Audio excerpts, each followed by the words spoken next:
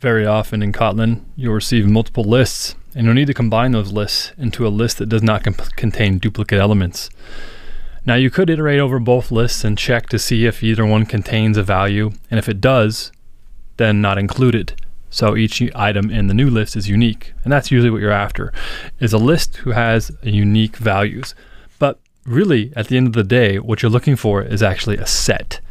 And a set, if you look at it, is a generic unordered collection of elements that does not support duplicate elements. And that's line 252 here. This is in the collections class of the Kotlin standard library. So basically a set is a unordered collection that does not support duplicate elements.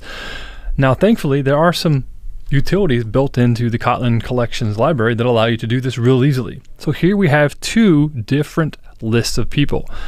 This one has Don, Jake, Janet, and Kavita, and this list has Don, Janet, Jumo, Kavita, Kevin, and Kathy.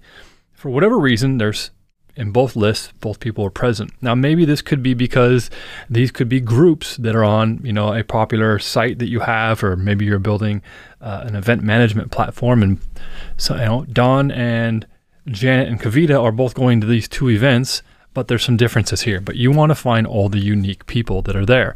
So this could happen for 1, 2 lists, 100 lists, and you need to find out which ones are unique.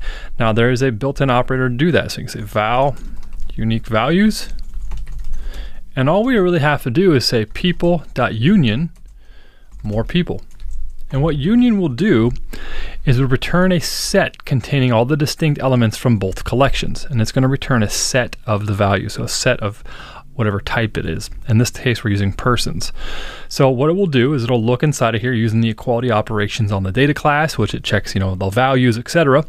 And it will check to make sure that there's no duplicates. And so now, if we were to run this, so we'd say println unique values, we run this, we'll see that we will only have Don inside of here once, Jake is only in here once, Janet's only in here once, Kavita, Jumo, Kevin, and Kathy. There is no duplicates inside of here.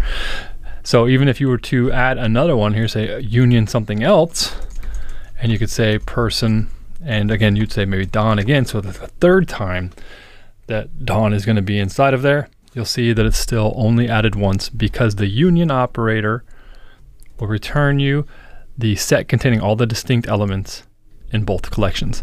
And that's how you can merge multiple different lists and return unique elements across all of them into one final set.